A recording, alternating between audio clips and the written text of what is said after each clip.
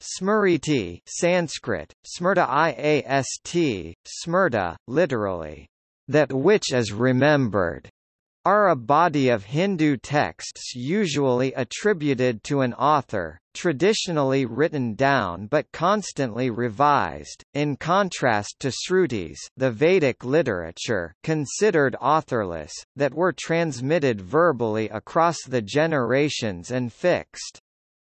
Smriti is a derivative secondary work and is considered less authoritative than Sruti in Hinduism, except in the Mimamsa school of Hindu philosophy. The authority of Smriti accepted by orthodox schools, is derived from that of Shruti, on which it is based. The Smrti literature is a corpus of diverse varied texts. This corpus includes, but is not limited to the 6 Vedangas, the auxiliary sciences in the Vedas, the epics, the Mahabharata and Ramayana, the Dharma-sūtras and Dharma-sāstras or Smritisastras, the Arthasastras, the Puranas, the Kavya or poetical literature, extensive Bhasyas, reviews and commentaries on Shrutis and non-Shruti texts, and numerous Nibandhas digests covering politics, ethics, Nidasastras, culture, arts and society. Each Smriti text exists in many versions, with many different readings. Smritis were considered fluid and freely rewritten by anyone in ancient and medieval Hindu tradition.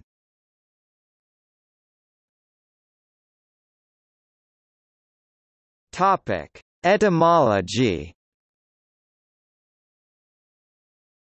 Smrti is a Sanskrit word, from the root smara which means remembrance, reminiscence, thinking of or upon, calling to mind, or simply, memory.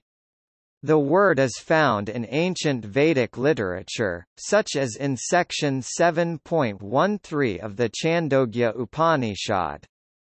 In later and modern scholarly usage, the term refers to tradition, memory, as well as a vast post-Vedic canon of tradition that is remembered. David Brick states that the original meaning of Smriti was simply tradition, and not texts. Smriti is also a symbolic synonym for number 18, from the 18 scholars who are credited in Indian tradition for writing Dharma-related Smriti texts. Most have been lost. In linguistic traditions, Smrti is the name of a type of verse meter. In Hindu mythology, Smriti is the name of the daughter of Dharma and Metta. In scholarly literature, Smriti is also spelled as Smrta.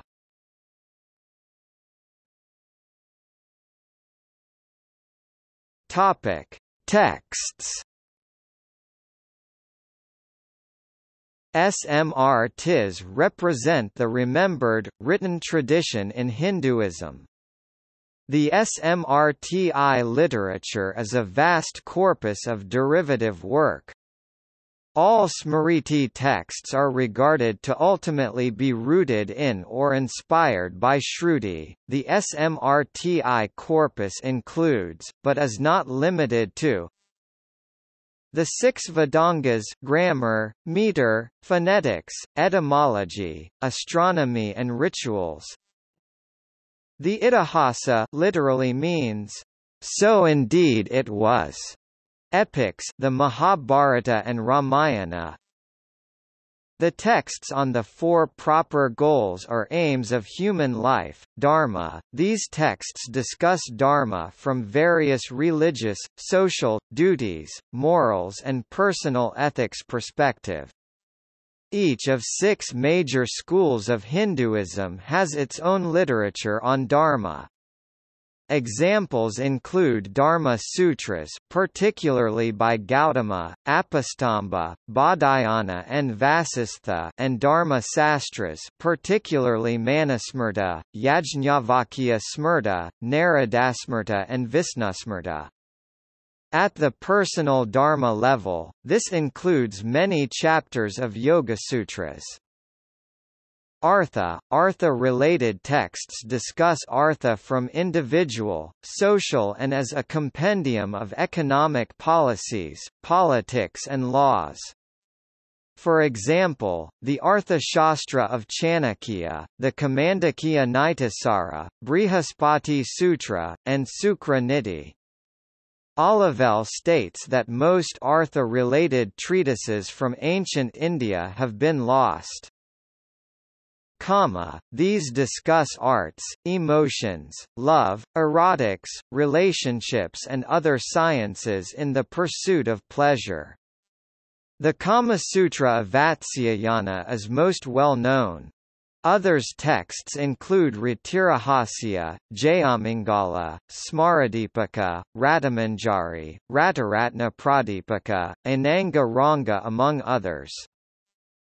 Moksha, these develop and debate the nature and process of liberation, freedom and spiritual release.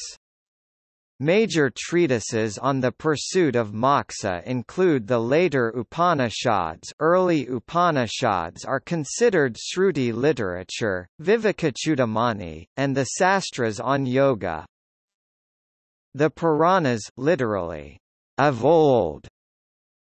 The Kavya or poetical literature. The extensive Bhasyas, reviews and commentaries on Shrutis and non-Shruti texts. The sutras and shastras of the various schools of Hindu philosophy. The numerous Nibandhas, digests covering politics, medicine, Karaka Samhita, ethics, Nidasastras, culture, arts and society.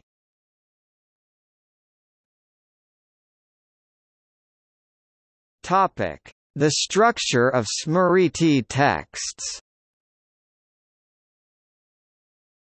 The Smrti texts structurally branched, over time, from so-called the limbs of the Vedas, or auxiliary sciences for perfecting grammar and pronunciation, part of Vedangas.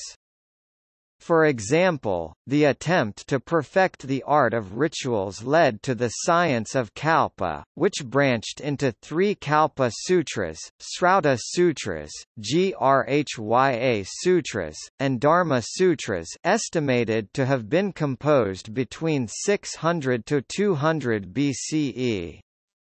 The Srauta-sūtras became texts describing the perfect performance of public ceremonies, solemn community yajnas. The Grhya-sutras described perfect performance of home ceremonies and domestic rites of passage, and Dharma-sūtras described jurisprudence, rights and duties of individuals in 4 ashrama stages of life, and social ethics.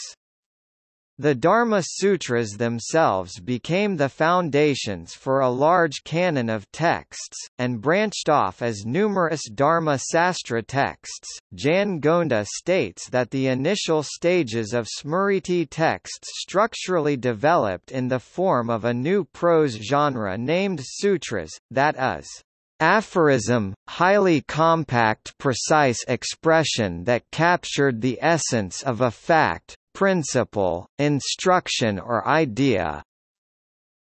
This brevity in expression, states Gonda, was likely necessitated by the fact that writing technology had not developed yet or was not in vogue, in order to store a growing mass of knowledge, and all sorts of knowledge was transferred from one generation to the next through the process of memorization, verbal recitation and listening in the first millennium BCE. Compressed content allowed more essential, densely structured knowledge to be memorized and verbally transferred to the next generation in ancient India.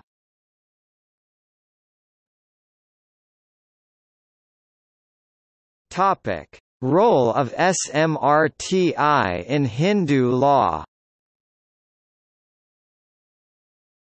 Smrtis contribute to exposition of the Hindu Dharma but are considered less authoritative than Shrutis, the Vedic corpus that includes early Upanishads.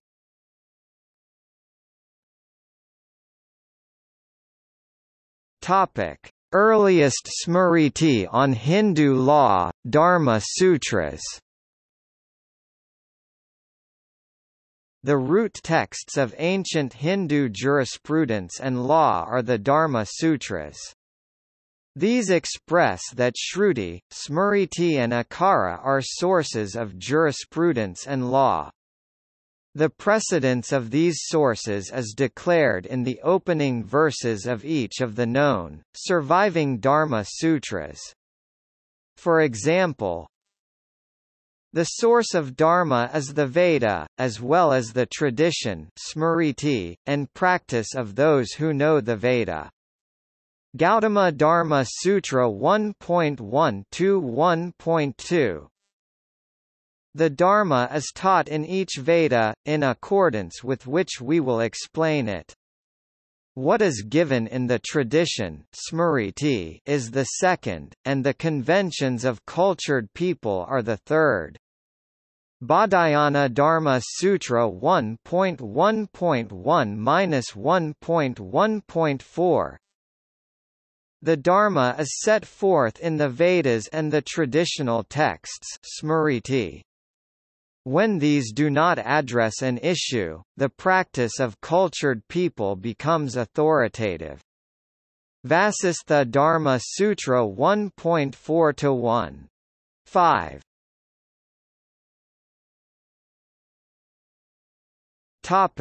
Later Smriti on Hindu law, Dharma-smriti.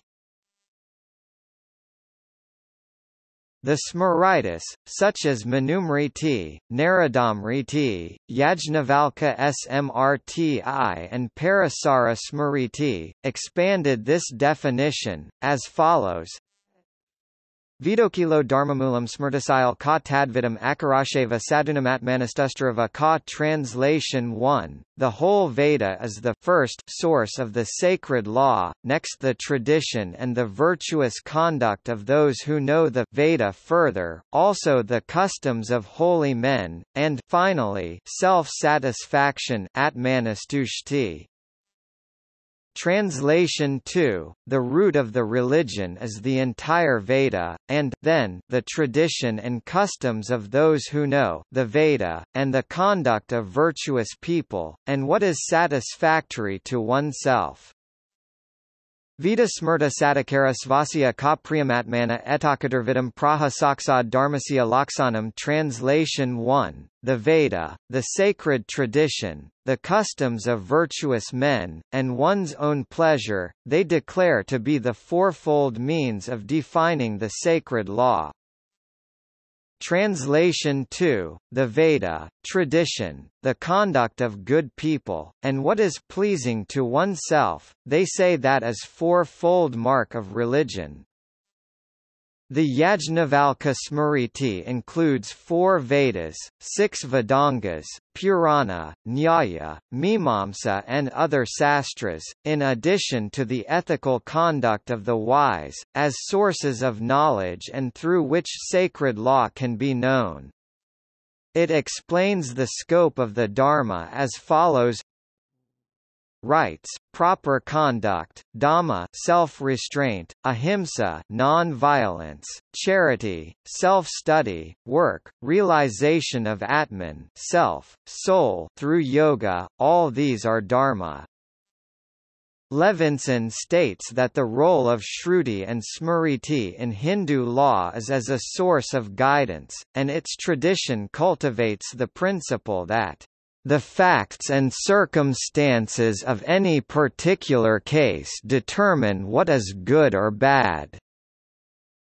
The later Hindu texts include fourfold sources of dharma, states Levinson, which include atmanastushti, satisfaction of one's conscience, sadekara, local norms of virtuous individuals, smriti and shruti.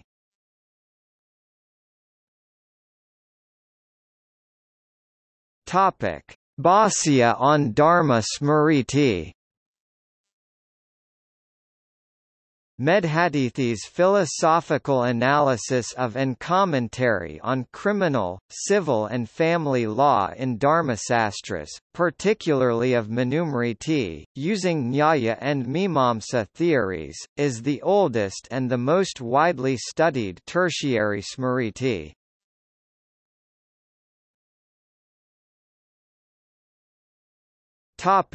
See also: Smarta, Shruti, Sastra, Sutra, Yuga Dharma.